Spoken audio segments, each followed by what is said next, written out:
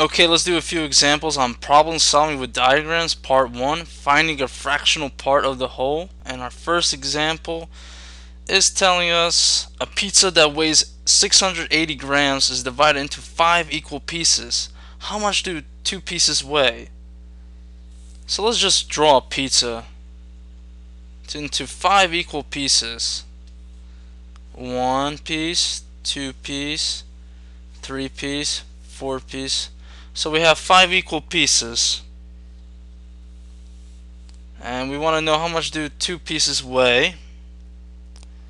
So we would have to do 680 grams divided by 5.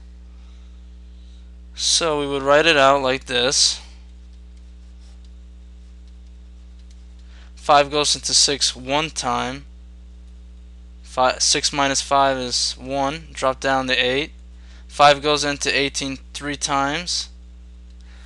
5 times 3 is 15. 18 minus 15 is 3. Drop down to 0. 5 goes into 36 times.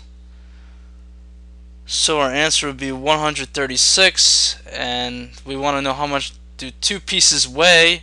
So we would have to do 136 times 2. And 6 times 2 is 12. Carry the 1. 3 times 2 is 6. Plus the 1 is 7.